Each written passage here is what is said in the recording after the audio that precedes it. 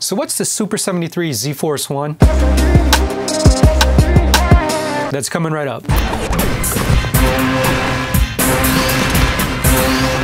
Hey everyone, my name is Rick Cordero. Welcome to RunPlayBack, where we help you with video and tech tips to lead a more efficient and affordable lifestyle. Let's be creative and save money at the same time. Today we're going to check out our fully modded 72 volt Super73 Z1, which we've affectionately codenamed the Z1. We'll talk about what we fabricated, the accessories we used, the speed, power, and all that good stuff. So let's get to it.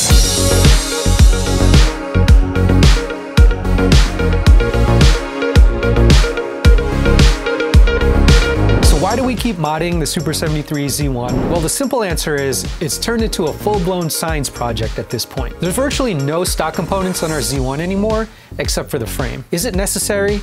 Absolutely not. But is it fun to tinker with and test? We'll let you guys decide. But first, let's unbox the key components.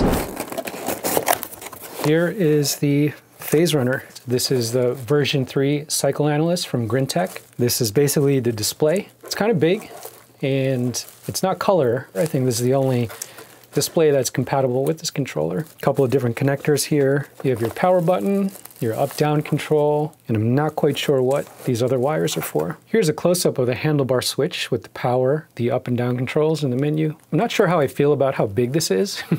So you could have an output power on this, so you could put lights on this or something. That's pretty cool. So all of these are basically what you would expect to find on the actual controller. They're just connected to the display. Okay, so now I know what this thing is. And this is just like a cable cover to hide all this stuff.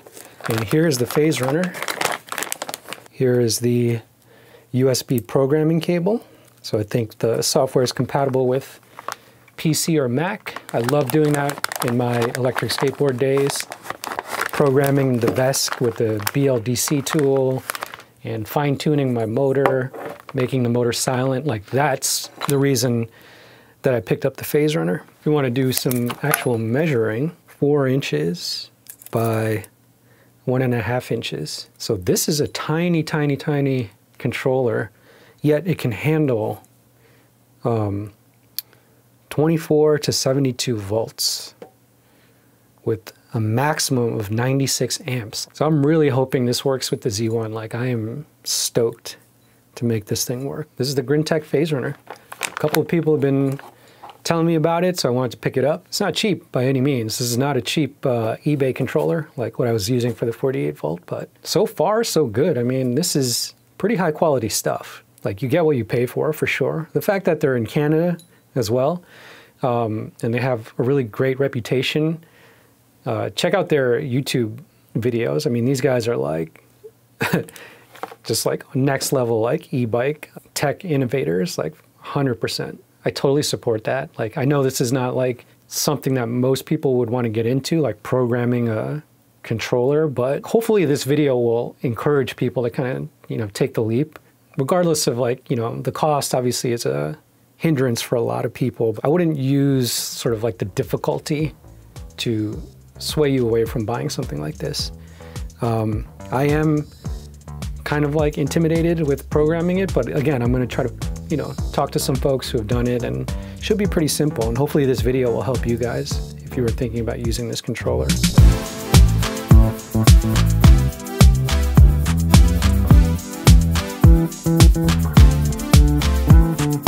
So why do we go with Grintech's phase runner and cycle analyst? Essentially, the phase runner is a small, lightweight, and waterproof controller that can turn any e-bike into a smooth, efficient beast. If you've ever heard of the VESC, or field-oriented control, it's basically the same thing, except for e-bikes. Unlike most e-bike controllers where the throttle controls the amount of RPM and volts into the motor, the phase runner throttle directly controls the motor torque. This means when you throttle on the phase runner, it processes the load while riding. This pushes a constant, steady torque into your ride, even when you speed up or slow down. This means an incredibly dialed-in ride and longer range because you're not just smashing volts into the motor. You're only using what's needed because it regulates the motor phase current, which is why it's called the phase runner. The best thing it does is something called field weakening, which some believe that Tesla does to boost the top speed on their motors. By injecting a field weakening current that's perpendicular to the torque current, it creates a 15 to 20% speed boost. And it isn't like an on and off feature.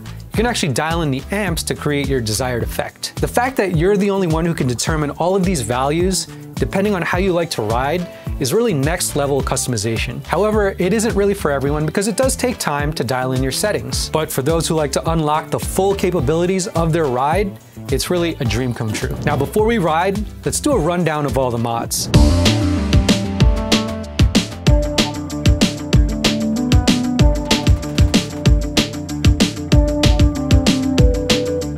We fabricated our custom frame enclosure using plywood and ABS plastic. The wooden frame is attached using steel hinges and reinforced with wood screws. We sprayed it with matte black paint and reinforced it with a few coats of polyurethane. Cable holes, ports, and threaded inserts were also installed. Next, we reinforced the wood frame with 1/8 inch ABS plastic. The ABS plastic panels were also fitted with silver and gunmetal gray metallic brushed vinyl, which was inspired by the Onyx RCR. The panels are removable using 1/4-20 button head socket screws that attach to the 1/4-20 inserts. To make the box fit, we modified the Z1 seat enclosure by trimming all the plastic that was in the way. Our Z-Force 1 seat was custom made by Saul's Upholstery, one of the earliest and most prominent names in custom e-bike seats. We've been a fan of Saul's work for some time, and his customer service is impeccable. We sent over some mock-up photos and sample designs, and he matched it exactly to our specs. The final product was perfectly stitched with black thread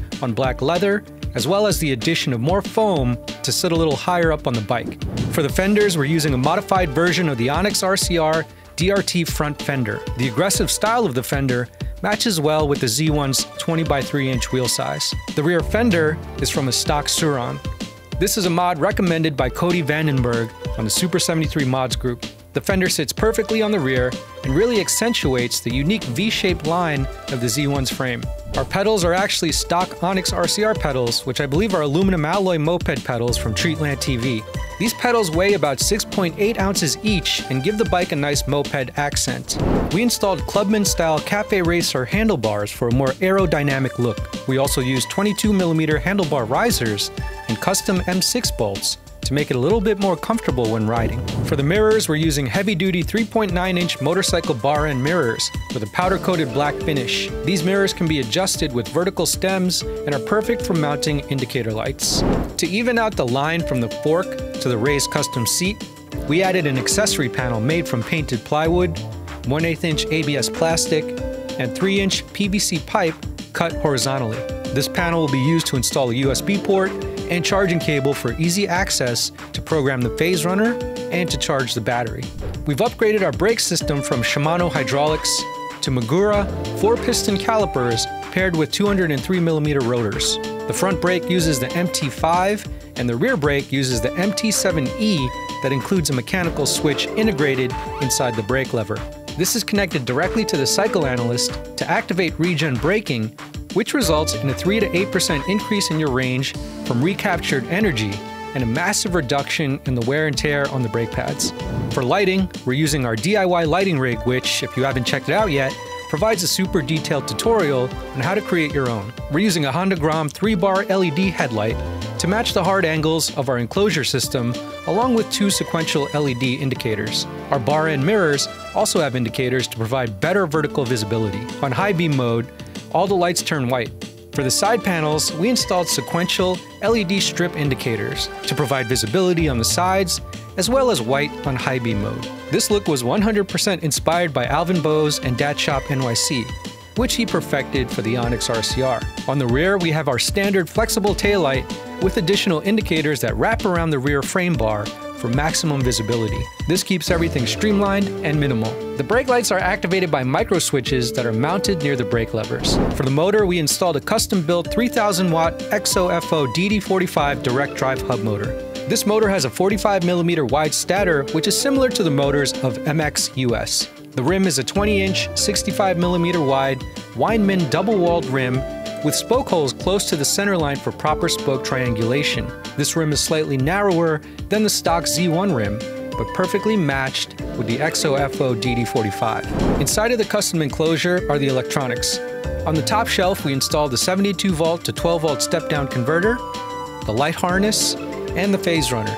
On the bottom shelf, we installed a custom-made brick lithium 72V 12.6 amp-hour battery. The pack uses one of the most sought-after cells on the market, which is the Tesla Model 3 2170 cell with a 5,000 milliamp hour capacity.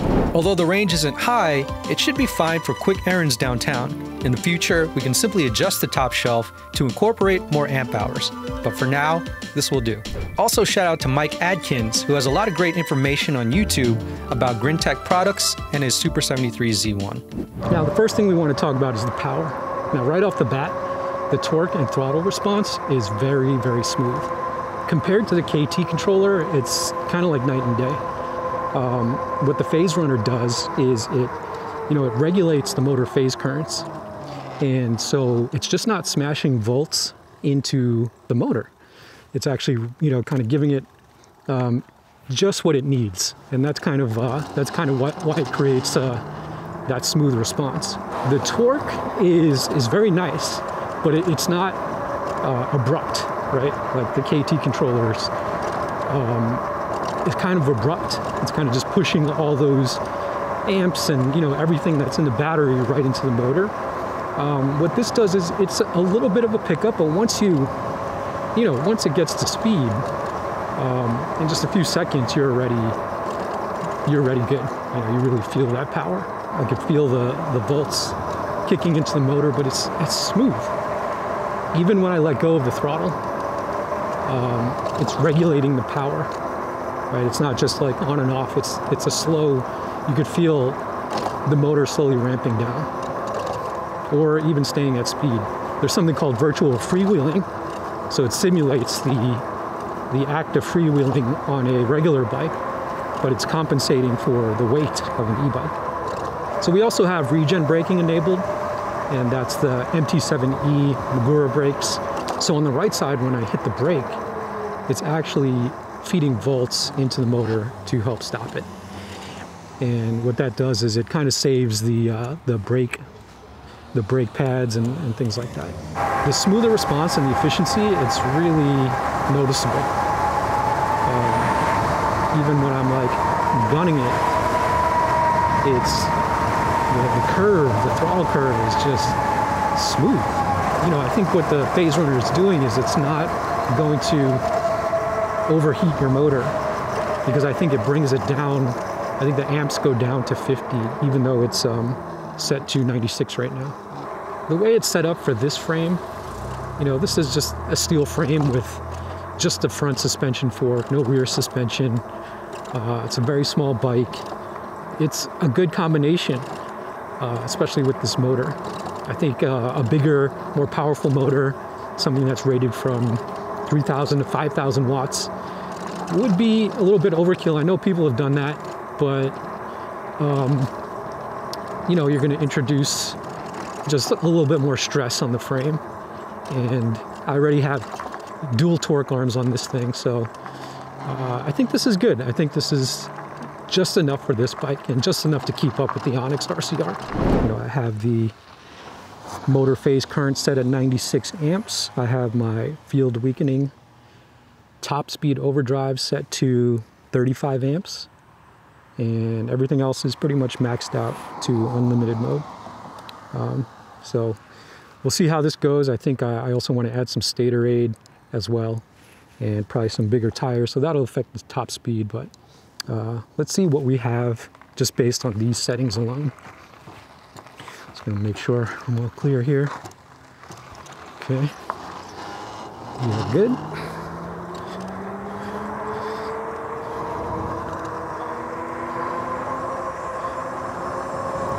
Let's get around this curve.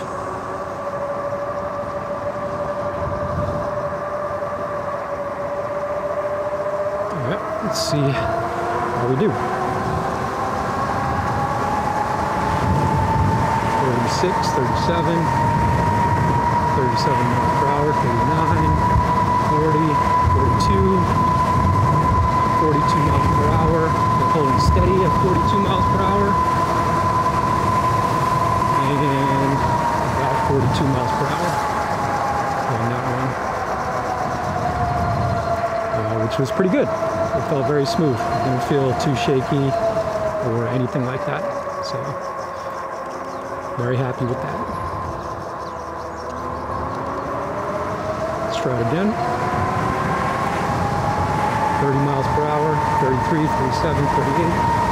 Going uphill, 38, 39, 39, holding on 39, 40, 43, about 43, 43 miles per hour on that run.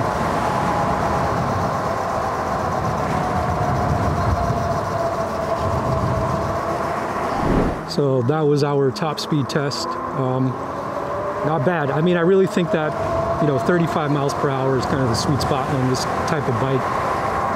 Going any faster than that is a little sketchy because the bike is pretty small. Now, in terms of the battery, I'm using a brick lithium 72 volt, 12.6 amp hour battery.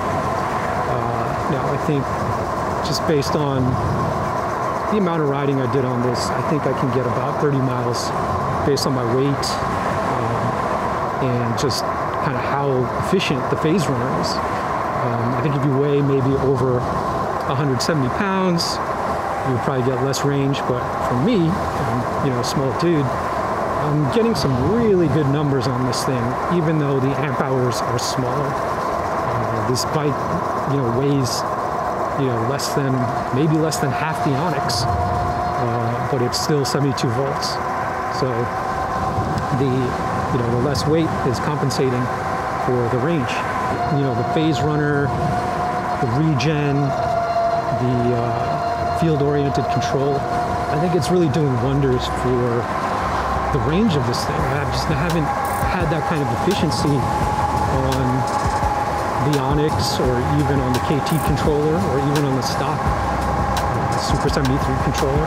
Overall, we're really satisfied with the combination of parts on this build, and obviously it's a completely different bike now. Now you're probably wondering, how much did all of this cost? We're not too sure because we actually stopped counting, but it's definitely more than the initial cost of the bike. This project was more of an experiment than a way to save money on a higher end model because after all, we do own the Onyx RCR. This kind of build is for those who aren't motivated by buying cheap parts overseas. Instead, it's to support quality components from reputable vendors like Brick Lithium, Sol's Upholstery, and Grintech. Also, the ability to program and fully customize your settings is a steep yet rewarding learning curve. If you have any questions or suggestions to improve this build, please leave them in the comments below. If you want to dive into more video and tech tips, click the links on the side and remember to like and subscribe so we can help you find tech deals that fit your lifestyle. We'll see you guys in the next video.